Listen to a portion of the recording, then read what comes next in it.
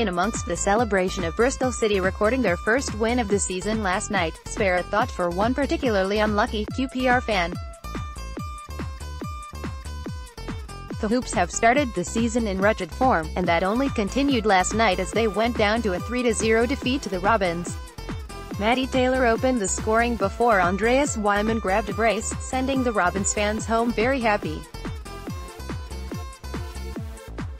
Matty Taylor of Bristol City celebrates with Josh Brownhill after scoring a goal to make it 0-1. Roga, JMP. The 21st of August 2018, Loftus Road, London, England. Queen's Park Rangers v Bristol City, Sky Bet Championship. Those Robins supporters that made the trip down the M4 on a school night should be praised for their dedication and commitment, but so should QPR fan Auntie Corpella.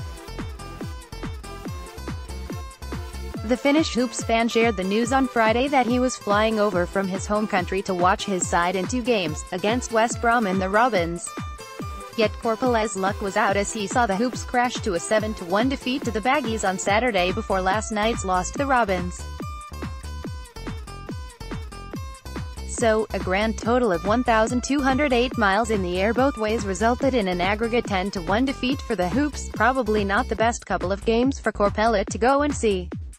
The committed fan later revealed on Twitter that the aggregate score of the last 3 Hoops games he has been to is 15-3. Maybe he is just a bad luck omen.